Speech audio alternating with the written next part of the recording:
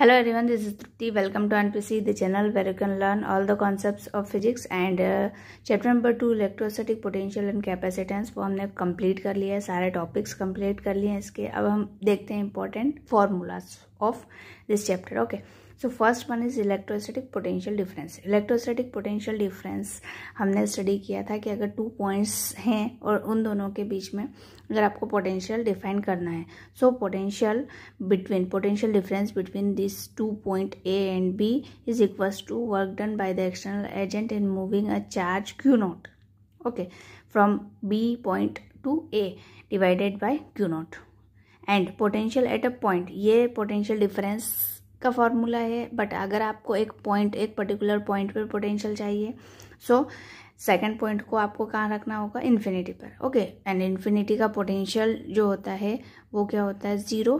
सो ये वाला टर्म हमारा 0 हो गया। Means potential at point A is equals to work done by the external agent in moving a charge Q0 from infinity to A divided by Q0. Okay, this is the potential at a point. Now electrostatic potential due to a point means अगर आपके पास एक charge है, positive charge है, और उससे r distance पर आपको point P पर पोटेंशियल फाइंड करना है, तो उसका फॉर्मूला है V is equals to KQ by R।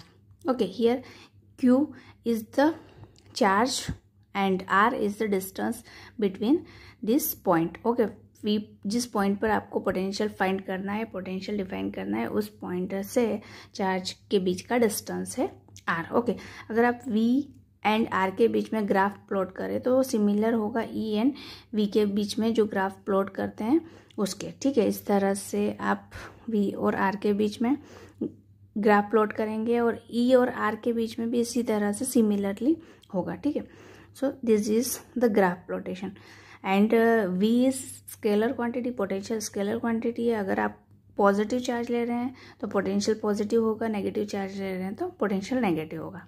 Okay, and next one is potential due to a dipole.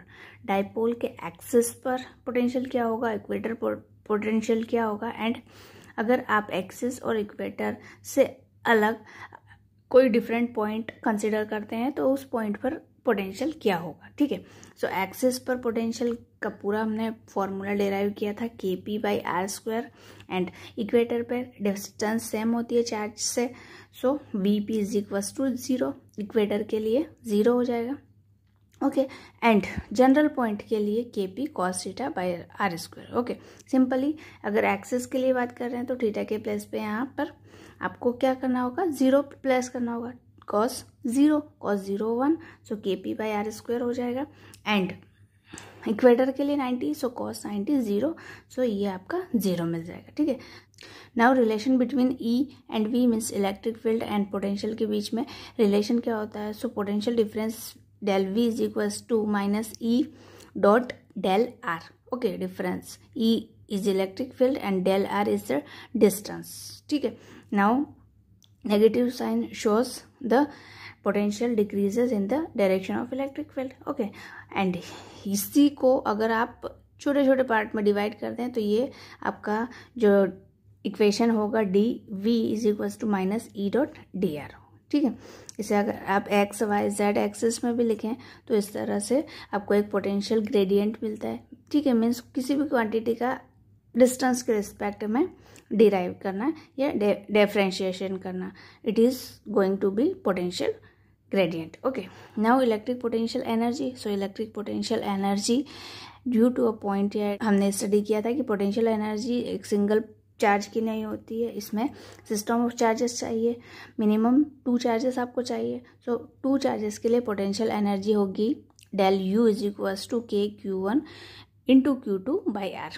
Okay, next is electric potential energy of a dipole in external electric field. Means external electric field में अगर आपने एक dipole रखा है तो वो क्या करेगा, रोटेट करेगा।